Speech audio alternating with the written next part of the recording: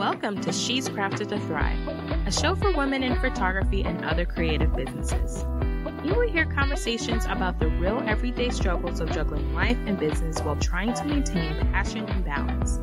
As women, we have the skill of getting things done, but sometimes we get in our own way. It's here where you'll see that you're not alone. You'll discover that success does not mean perfection. Fear, negative thoughts, and challenges are all part of the journey. On the podcast, you'll find the inspiration and tools you need to have a life and business that thrives. On this episode of She's Crafted to Thrive, our guest is TeAirra Mitchell, a family photographer who shares how learning to value yourself can increase your confidence in your business. I love this conversation with TeAirra because we talk about all these sweet, amazing stories and all these golden nuggets that I think you'll love.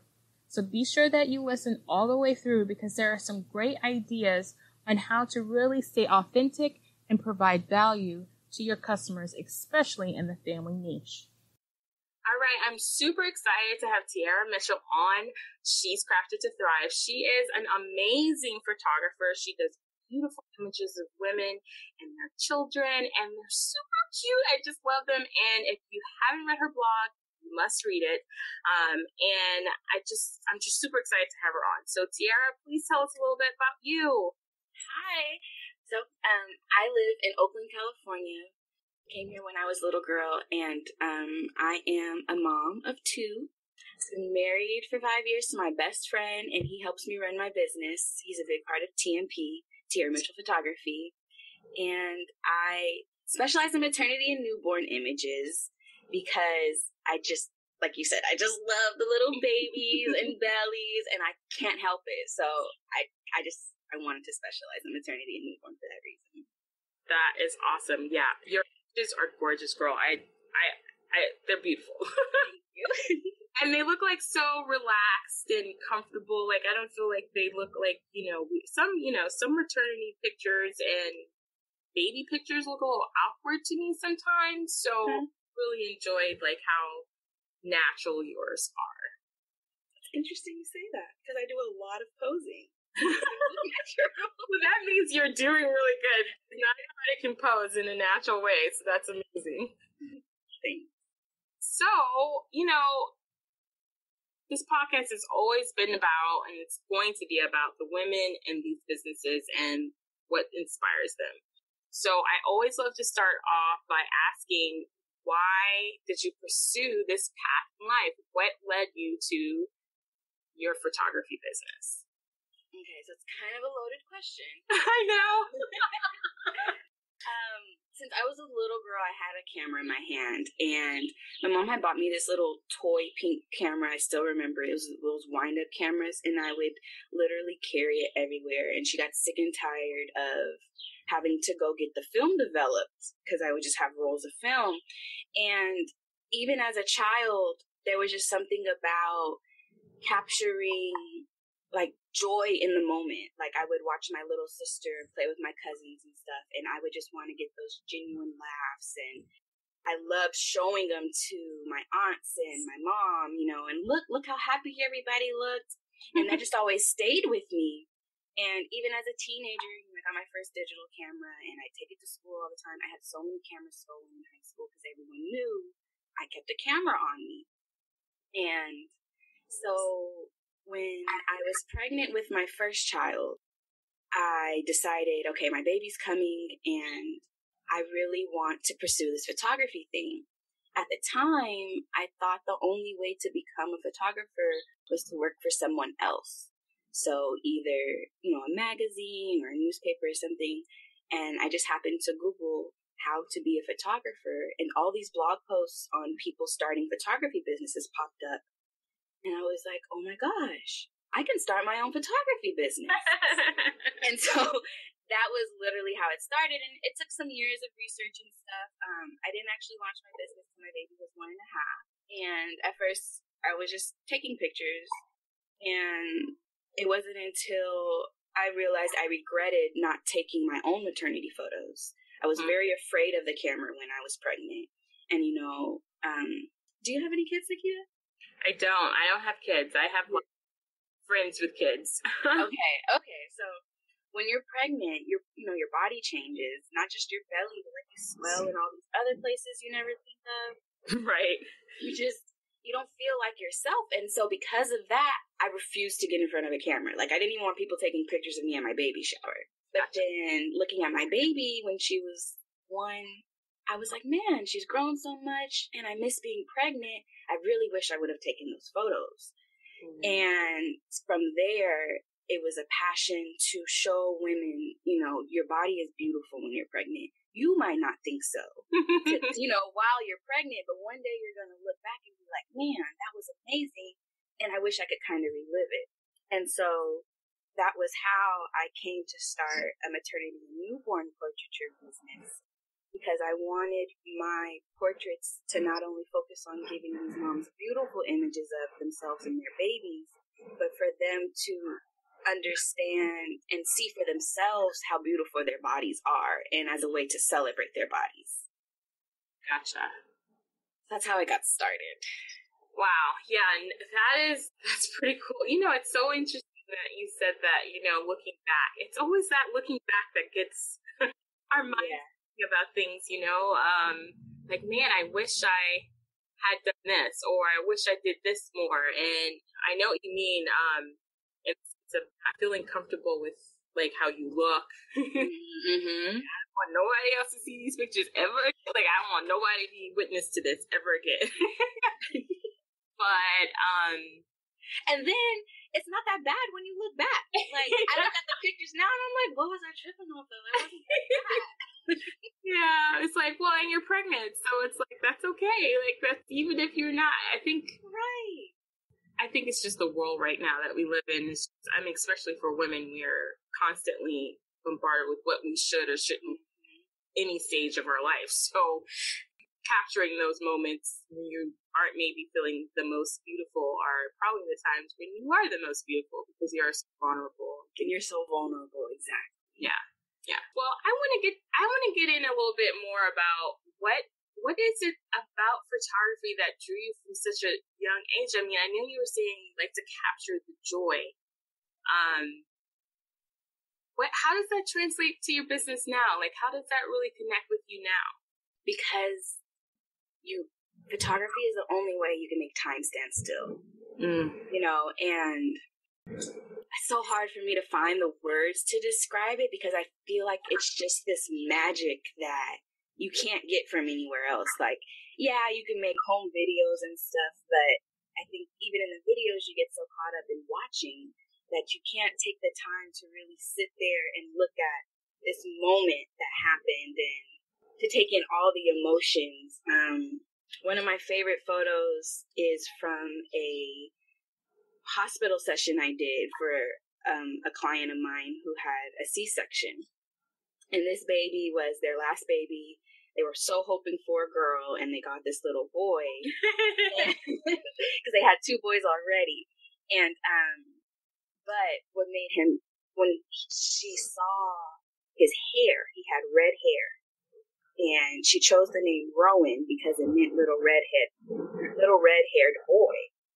And she had no idea he'd come out with red hair.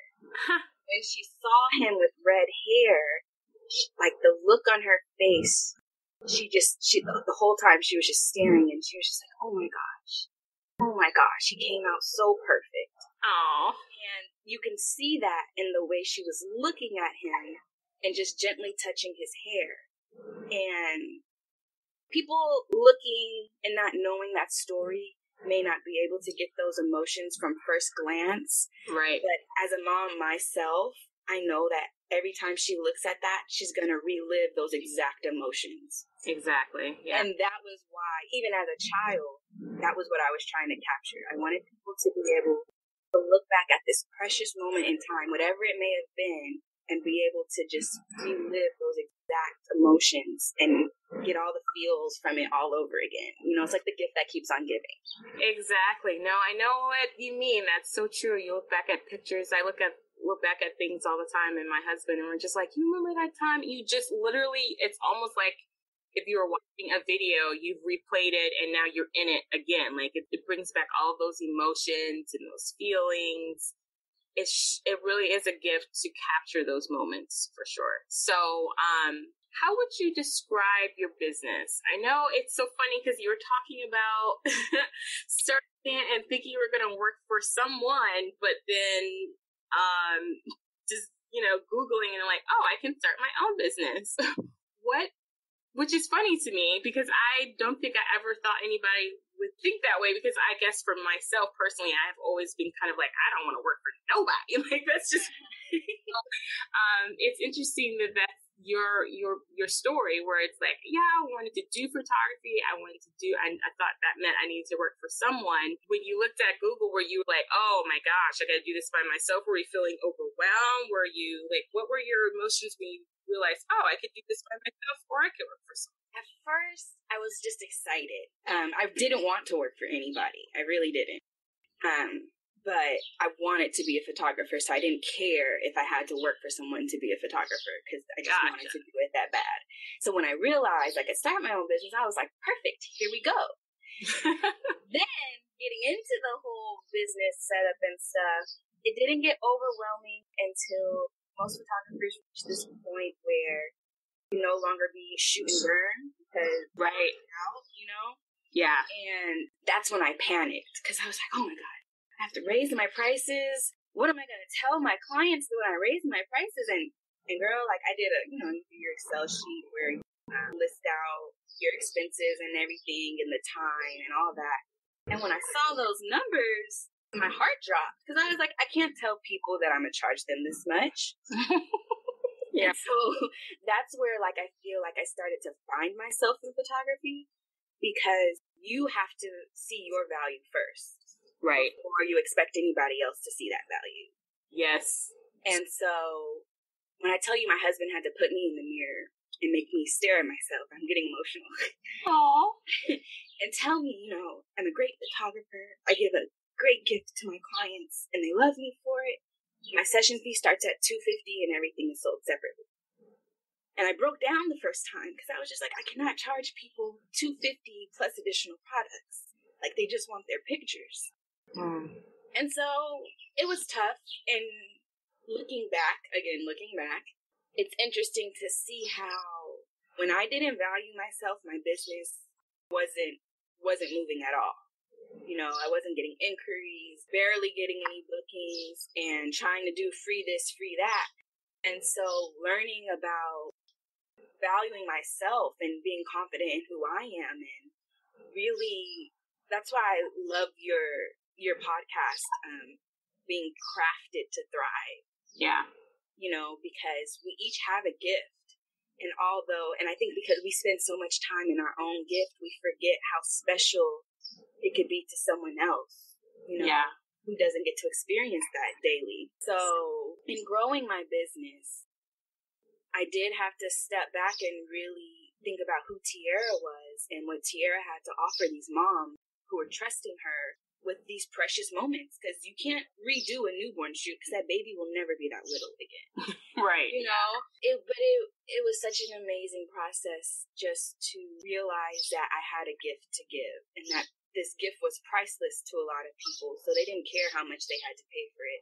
As long as I gave them the best of me, they were happy to. Wow, that is such a powerful statement.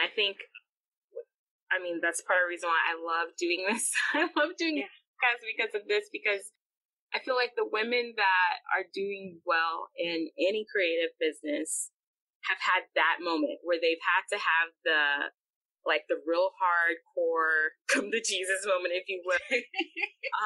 Like, who am I? What am I doing? Do I believe in me? Because especially in photography, I feel like you have to believe in your art. It is an art. I think that's a hard thing too for some photographers, to feel like it's an art and not like this professional. It is professional, but like not like this thing you go to school and you learn There's a reason why there's different styles and different angles that people take, and why different people like your photography, people don't like your photography. Mm-hmm. It's an art, and it all starts with how you craft your life, like how you craft who you want to be to your clients and who you want to come off in your life. Like, who are you? And I think it's beautiful that your husband, my husband is too, is like, hey, you are amazing and you are great. And I'm not just telling you that, other people have told you that. We have to see outside of ourselves. And I think it's beautiful that you have a cheerleader that's doing that for you, Yeah. Yeah, no, honestly, TMP wouldn't exist without him. That's awesome. That is so awesome. My husband and I have been married 10 years in September. Oh, congratulations! Thank you. And we're always looking back and just cracking up about things. And it's so funny how we kind of bounce off of each other. He's a tech guy. He's like in the tech world. And I'm always telling him, no, you think you think everybody knows what you're saying, but they don't. And I think in photography, we think, oh, everybody can just take a picture.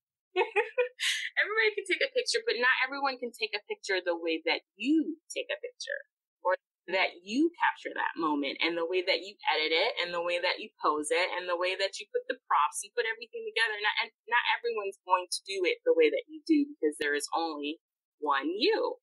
And I think we take that for granted. Yeah. So what do your clients know you for? Like, what are they most, like, if they were to say like TeAirra Mitchell is, what would you think they would say? No. So my clients know me for my bubbly personality. I truly feel like there's no way you can get great photos if the whole time we're just stuck up and strict, session. So I like to get to know my clients, and then it's more of being friends, because honestly, the way my style is set up is I would like to see you unfold in front of my camera. And so in the beginning, it's usually awkward, especially if it's our first time meeting, because my camera's gigantic and there's a big camera in your face. And you can feel the awkwardness, but then, like, I always make sure I peek from behind my camera and talk to them. There's a story behind this person, and that story has to translate to the photos, but it's not going to translate if I don't connect with my client. Right. So I do feel like my clients know that they have a friend in me. Usually we end up talking after the shoot, when we get together for coffee, or they have kids, most of them have kids, and we get the kids together from time to time. So my clients know I'm very family oriented, and I like to serve with love. I love that. I think that's a good place to serve from. Yeah. It's a good place. So how do you keep your business? Like, do you get a lot of referrals? Do you do a lot of word of mouth? Do you do like sessions where you do where they different periods, like after, do you just do the maternity sessions and then do like family portraits, or you really just stick in these two genres? So I don't just stick to the genres. Ideally, in a perfect world, in business you have your marketing avatar. Right. In a perfect world, I would meet my client when she's engaged, because I love capturing wedding. I love capturing love, honestly. And so at every wedding, I get all choked up, and then I'm a mess editing the pictures. Because I'm like, oh, it was such a, and then this time, and so, but really, I say I like to capture her engagement, because then not only do I get to work her wedding, but more importantly, after marriage comes baby most times. Mm-hmm. And that's what I want to be there for. And I think it would be amazing if by the time I get to do her maternity portraits, we've already done engagement, wedding, maybe another boudoir shoot or something for an anniversary, that created the baby pretty much. So then by the time she's pregnant, we get to like live this moment together. Right. Because I offer baby plans, so where I capture your maternity and in the first year of baby's life. So we're going to be seeing each other for a long time. Right. And having that connection, it just makes it even more fun, because then, I feel like the moms trust me more with their baby. Mm-hmm. And then they're a lot more relaxed. And when moms relax, babies relax. Yeah. Everything just goes real smooth from there. And then, babies grow up, which means family sessions. And I love family sessions because of that, because I get to see my clients again and again. And, we talk about, remember when they were a baby and they would make that face? They'll make that face. Right. And being able to be a part of their family, Yeah. So I'm very happy to give my clients what they need. Gotcha. And if that means I have to do a family portrait for an extended family, then I'm there to do it because they're like my family. And I just right. for them. Yeah, I think too, especially in this niche, I think in any photography business, because unless you're doing like real estate photography, it's a relationship that over time, especially when it's something so intimate like a wedding and then returning session, they're so intimate. You have to be really comfortable with the person who's shooting you. Yeah. Trust them. So you have to really build an authentic relationship with your clients. So how do you stay connected like that? I know I coach a lot of different photographers, and I think this is the piece that they just, I don't know why. It's so funny to me that they have a hard time connecting to outside of being behind the camera. So they might be, in the moment of taking the pictures and everything, they can connect. But once that moment is done, it's almost like, I don't know what happens. I still try to understand each person is different, but something happens where they disconnect from the actual staying in contact with these wonderful people beyond that session. So is there anything in specific that you do to stay connected to your clients past, future, is there a way that you could stay connected with them? Honestly, I follow them back on Instagram. That's the best way I know how to do it because everyone's on Instagram. Most of my clients are on Instagram. That's how they find me. And then when I comment on their photos when I see the babies and stuff. And even if I don't see them for a session for a while, we talk. Yeah. And so by the time I do see them, it's like we're playing catch up. And when you see an old friend, it's kind of you pick up where you left off. And I feel like that's how I stay connected. Now, not all my clients are on Instagram or even Facebook. So I've been working on an email list. But I don't want this email list to be like, hey, haven't seen you for a while, come book a session. Exactly. Please don't do that, please. So it's taken me some time because I really want it to be designed to connect with them. More, hey, I haven't heard from you in a while. What's going on? This is what's happening in our life. Especially because I'm a mom of two. And so I'm realizing that a lot of the times I'm in a position where I can give my clients mom advice. Right. And I love that because we have something we could relate on. And I'm no longer TeAirra the photographer, but TeAirra the mommy friend. And we get to vent and talk about how our kids are driving us crazy. Yeah. And I think that's what I want my email list to be. That's even where I would like to take my blog, just more of the ins and outs of being a mom, of being a single dad. I've met some single dads and they're like, hey, we get forgotten about a lot because everybody talks about the single mom. No one talks about the single dad. So I feel like I could even improve on how I connect with my clients outside of photography, but that is where I'm trying to take things. Gotcha. I do want to be more of the mommy friend when we're not working on portraits. Well, I think it's great that you stay connected to them on Instagram, and then you take moments to kind of chat with them and things like that, because I think that really keeps that connection real and, authentic. Honestly, I think that really means a more longevity of a business. It just keeps your business going and keeps you going. For me, I just love when people are always cracking up at me because they're like, girl, you just called to ask me how I'm doing. Are you just texting me? Yeah, because if I start talking to you about business all the time, you're going to get annoyed. Right. Because you don't want to hear about, they paid for what they needed. Right. I know me as a consumer, I get irritated when people are in my inbox trying to sell me stuff all the time. Exactly. Yeah. So you mentioned, and I know because you are a mom of two, how do you balance your life and your business? Like, I know balance is different for everyone. Like, everybody might feel like we talk about this in a previous podcast about balance is not a blanket. Like, everybody knows, but once you've achieved this, then everybody's balanced. Everyone's balance is different. So have you found ways to balance your life and your business? The biggest way, so to answer the question, first of all, I don't think I've quite found balance. Okay.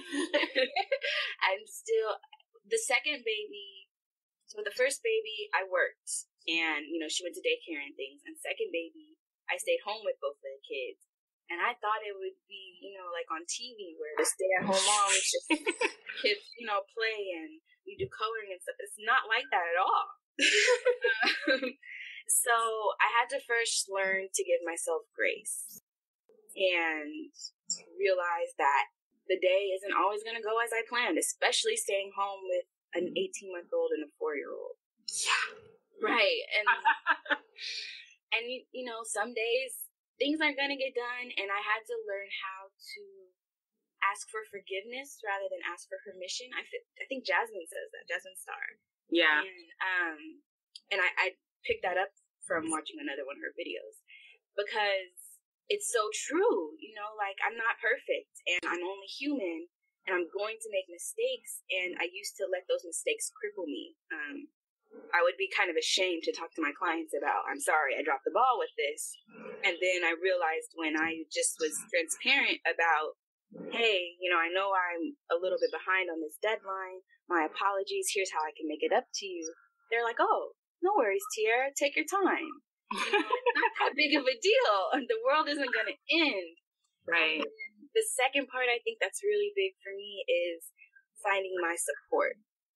And I'm extremely blessed because my mom and my sister live next door to us. Oh, girl, that's awesome. Right. And I truly don't understand how single moms, single parents do it. My mom was a single mom, and I have so much more respect for her, because I'm married, my husband's a great father, I have the support next door, and I still feel like I'm losing my mind sometimes. So, and there are times when they're not available, so I had to learn how, to call on my village. And it's amazing how, if you can just ask for help, people show up. And I think sometimes, especially as solopreneurs, because our vision's our baby, and we want our business to be the way we picture it. So it's kind of scary to hand things over to people. But when you can, release it and trust that everything will work out, I feel like it's a lot less stressful, and it's easier to find the balance, because you prioritize better. And you have to make yourself a priority, because you can't take care of others if you're not taking care of yourself. Yes, I believe that so very much. I think growing up, I used to see people doing the opposite, where they would take care of people and neglect themselves, and then later on in life, they're dealing with that, and it's like, oh, I need to take care of myself. And it's so much harder to take care of anybody else, because you need to focus on you for a moment, But it's the balance of taking care of you, because if you're broken down and you're emotionally drained and you're sick, you can't help anybody. So it's a really good thing that you have the support and you recognize that it's okay to need help. I think that's such a big part of small business owners, in particular women. I don't know why we kind of have this thing where we're like, we can do it all, and we are superwomen. We can do a lot. Like, no joke, we can do a lot. But that doesn't mean we need to do it all. It doesn't mean we have to do it all. It means we can delegate. It means we can say no. We can say yes. We can say, I'm sorry, right now I don't have time, but I can do it later. We can use those words and make those decisions so that we can take care of ourselves, in order so that we can have a more balanced life with our family, our friends, our work, our businesses. So it is good that you recognize that that's an important piece of living. Right. Yeah. Setting boundaries. Yes. Boundaries for sure. Yes, definitely need boundaries. So what is the best advice that you've been given, whether it's as a mom or in your business? I know it's hard. And I've asked a couple other ladies this, and they're like, that's a big question. I don't know if I have one, but if you pick one, what would it be? I have my one. Oh, yay! And it's funny. It's very photography related, but I was able to apply it to the rest of my life, and that's why I love it. Okay, awesome. So when I first started, when I decided I wanted to specialize in maternity and newborn, I went to a workshop with a photographer by the name of Anna Brandt. She's a very big maternity and newborn photographer. She is. I love her. Oh my gosh. So I asked her, she took some one-on-one time with me, and I'm so excited because she took this one-on-one time with me. And I already knew the question I was going to ask. And I was like, Anna, how do you see light? And, I'm ready for this big, profound answer. And she says, TeAirra, you just got to keep shooting, and in time, you'll see light. And I wanted to be like, Anna, you can't cheat me out of this answer. That doesn't help. I need to know. And I had to sit with that for like a year. And, and so eventually I just started seeing light. I can look in a room now and it's almost as if light blares at me, and it's real easy for me. And that's the best advice I was given, because that's how you have to live your life. You're not going to learn to see the light, to see the greatness, to be able to appreciate all the things that are in life without just allowing yourself to live it and enjoy it and take it in day by day. Everything is a process, and we each have to go through our process. And if you try to rush that process, that's often when you end up falling on your face. You learn to crawl before you walk, and walk before you run. And so whenever I feel myself overwhelmed, I literally think of that moment and tell myself, TeAirra, I'm just learning to see the light in this situation. Wow. Wow, that is beautiful. And yes, wow, that's great advice. Great advice. I could kind of totally see your face, even though I can't see your face right now. But her saying that, you're looking at her like, really? Really? I was so upset. But, it is true that if you just keep going, and, it's really hard to see the positive things in life, and, but if you keep looking for them, or you keep going, I think that's persevere. Yes. Don't give up. Yeah. Don't give up. You can go far. You know what? You can go far. It's the reason why, what do they say? Like, just in general business, like, most people pivot in the first year, and that's because one, they probably didn't pivot, and they just stopped looking, like they just gave up.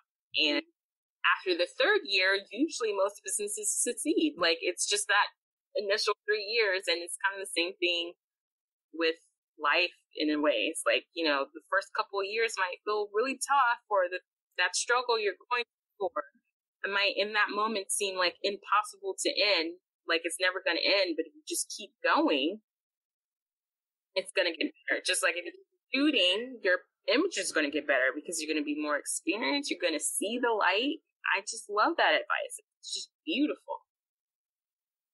Yes. I hope it helps you too. I think the audience will love it too. I think they will love it. So are there any tools and tricks that have helped you in your business or in your mommy life? Okay. First, I think the biggest help I've gotten recently was I found a mentor. And I was lucky enough to where someone reached out to me early in my photography career. He was looking for a second shooter. And so he mentored me on the technical aspects of photography very well. Mm-hmm. But I found a business mentor, actually through a nonprofit, so I didn't have to pay for anything or anything like that.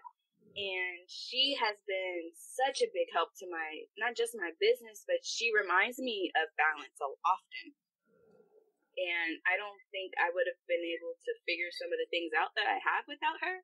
And I feel like everyone needs a coach, a mentor to just kind of guide them through those rough times. And then I would say like more of a technical help would be automation. Yeah. I started using 17 hats, and I like 17 hats. I might switch a little just for some little technical things. I like to have control over stuff. But being able to have something where, you know, as a photographer, you have to send your quotes, your invoices, contracts, basic stuff that every single person asks for. And for a long time, I was typing everything out individually and even trying to copy and paste, and that took a long time. So with 17 hats, the templates are made. My email template systems are all down. In some cases, when it works, it actually sends them without me having to be there to send them. And that has freed up so much time and also taken off a lot of, you know, stress for me of having to worry about, oh, did I send that email? Did that contract go through? Did they get, you know, did they get what they need? And sticking with automation, using things like Planoly for my Instagram feed, being able to just sit down and plan out what my social media feed's going to look like, because it's so hard to show up every single day with a new idea. Yeah. You know? So definitely automation and mentorship. You know, we're constantly learning, and I think it's just great to remember that you never know everything. This is so true. Those are great tips. Yeah, I like 17 hats. I've been getting into Dubsado. Okay. I think they have a lot of awesome templates for photographers too. So that's one to check out. And I'm just gonna have to email that one to me. Yeah, I'll have to email it to you. And Planoly, I know everybody laughs at me when I talk about Planoly, but me and Planoly have like a love-hate relationship. I don't know if it's me. It's probably my brain, and I started using later before I even knew about Planoly. So my brain is like on the later, it's an Instagram, like planner / auto post, whatever. Love it. But everybody loves Planoly. So I was trying to discover whether or not I should do Planoly, and I'm just like, that's not for me. But I think a lot of people love Planoly. So it's definitely one I think everyone should check out. Yeah, and I would definitely say, like, as an advice to when you're finding your tools, don't be afraid to try something that you might like better, you know? Right. I'm not thrilled over Planoly, but I've tried other apps and I just keep coming back to Planoly. So I'll probably stick with Planoly. Right. But, you know, it's okay to experiment. Exactly. It's okay to experiment. Not everything works for everyone. Our brains are all different in some way, shape, or form. Well, it has been a pleasure talking with you and hearing all of your stories and your amazing experiences. And tell us how we can find you online. Tell us how we can find you. So my husband likes to say Google me. But anything you look for me is always TeAirra Mitchell, TeAirra Mitchell. And you can find me on Twitter, Instagram, and Facebook. I hang out there quite often. Awesome. All right, ladies, thank you for listening, and I hope this conversation inspired you. Be sure to subscribe and tell a friend. That's it on this episode. And yes, you are crafted to thrive.